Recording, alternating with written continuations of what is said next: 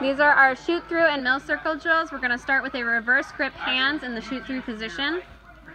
And she's going to stem rise up to the bar and then fall forward onto the mats. Stem rise to the bar, fall forward to the mats. Good. Now that was a little bit difficult when we saw a lot of leg bend, so we're going to try it with the block to add on a little easier, or if you have kids who are a little bit too short. So stem rise position, switch the hands, go up, and fall forward. Good. Very nice. Now we're going to move on. Right next to it, we're going to be doing stem rise, or sorry, not stem rise, we're going to be doing shoot through position lifts.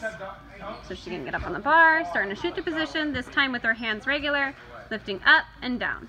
Watch the turnout on the foot and the leg being above the bar's height.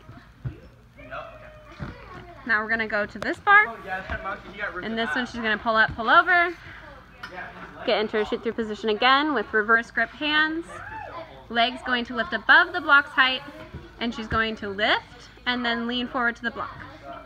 Good. Trying to keep pressure on the bar as falling forward and lifting that leg nice and high. Very nice. And we're going to go right next to that for our next station. Usually they would get down, but that's okay. Okay, and we're going to work grip switches. So she's going to lift, and then she can relax, switch her grip, both arms moving at the same time with straight arms. We do not want to see any arm bend or any 1-2s with the hands. They should move at the same time. Thank you. All right, we're going to move on to another station. So for this one, you're going to take 2 panel mats. They're going to start in a candle, hands on the mats, and then they're going to sit up and push. Sit up, push. Good. So this is great for kips as well as any shifting drill. This last one's for fear of falling forward or casting. So we're going to go into a cat back position, nice and tight.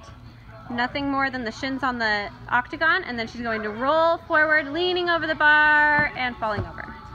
It's fun and it teaches them how to lean. Thank you.